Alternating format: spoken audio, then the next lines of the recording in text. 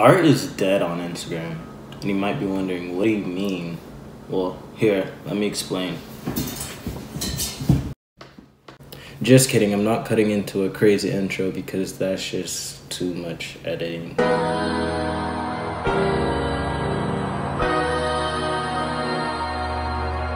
So, I've been watching a guy by the name of Jack Gordon recently on YouTube, and his videos have been really interesting. He's been talking about the Instagram and TikTok algorithm. And also he's been talking about how Instagram is just a clone of other apps like Snapchat, Facebook, and TikTok with Reels. It's just never ending.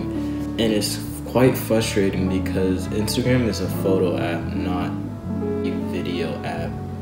Like, no. Like, who watches IGTV? Anyways, besides that, it's frustrating because why not take your photo app that you have to the next level? I just wanted to put it into the perspective of your average artist trying to make a living, not off of Instagram, but use Instagram to gain a following, to then make a living, to support their dream of becoming an artist. But Instagram just makes it so difficult nowadays. Alright, let's jump into my first point, which is people only check Instagram for their friends, not a random like you. The average Instagram user only spends 30 minutes on the app, and out of those 30 minutes, they only check their homepage, which is people they already follow, and they're not going to go out of the way to go to the explore page and find new people, because people are only interested in liking the posts of people they know in real life. So that's one big issue. People aren't searching for art. If it comes to them on the explore page, they'll click on it, but besides that, they're not going out of their way unless they want like to commission a piece somewhere. But even then, they're gonna look for the best of the best to commission someone. But now you're faced with a new challenge. You have to compromise with the algorithm, and what the algorithm wants is daily posts or consistent posts, which is difficult because you're an artist. You can't continue to pump out high quality every day.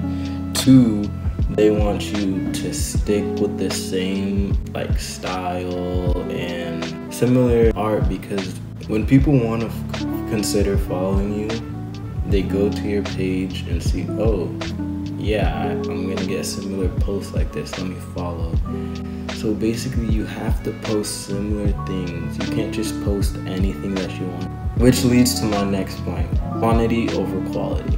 Instagram favors quantity over quality 100%. If you look at company run pages like Barstool, Hood Clips, all of those pages can consistently post like daily. They do really good numbers just because they post consistently. And a lot of their posts are not good at all.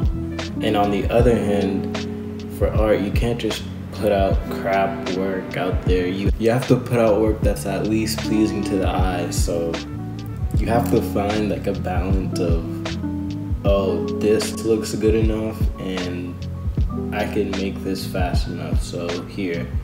That's why a lot of artists on Instagram, they post a certain style that they know that they could do in a short amount of time, like 2 hours. And they don't focus on putting out portfolio work on their page, because they'll just be posting like every 5 days, and Instagram does not like that at all. The next problem, unpaid work. All the stuff I mentioned before literally takes so much time. And I'm not saying, oh, you shouldn't do hard work or you shouldn't put in the work and expect to be paid every single time, but this is something you do for probably 3+ years. You have the constant stress of posting very consistently for 3+ years just to see any signs of growth in your page, and Instagram doesn't pay a single dime. Only way is if companies reach out to you to do a sponsorship or a deal or something like that. At least TikTok pays its creators. Like, there's a creator fund. Instagram, there's nothing like that. They're just, oh, thanks for your hard work. Why am I giving TikTok all this glory even though I utterly despise TikTok? Well, it's because it's better than nothing. Which brings me to my next point, is that we're moving into a video era instead of a photo era. And what I mean by that is people are wanting to watch videos more than just click on a photo and like. People are more engaged in videos. That's just bad news for the artists, because that means we have to transfer over stuff like making TikTok and Reels, something we don't want to do. We have to learn how to video edit. After we come up with our piece, we have to figure out, oh, how can I make this into a video?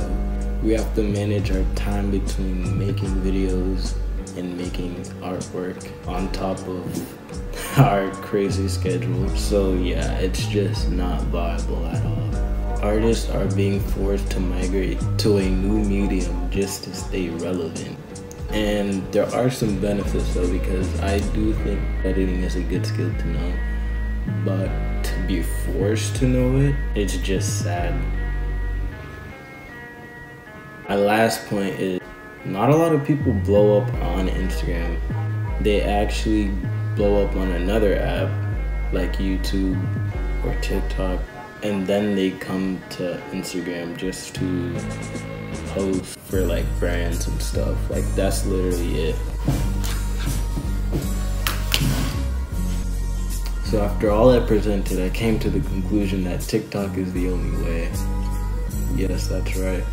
I'm going to the dark side. I'm joining TikTok. But in all seriousness, stay tuned for the next video where I go viral on TikTok. In 1 week, as an artist, yes, I'm going to test if this is really possible, and to see if an artist has any chance in this day and age. Let's see.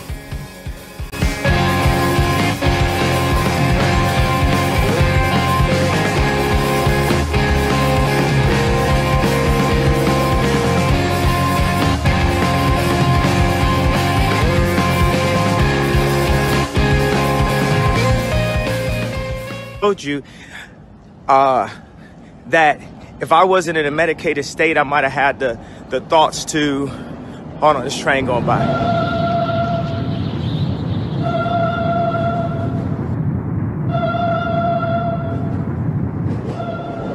Now, if I wasn't in a medicated state,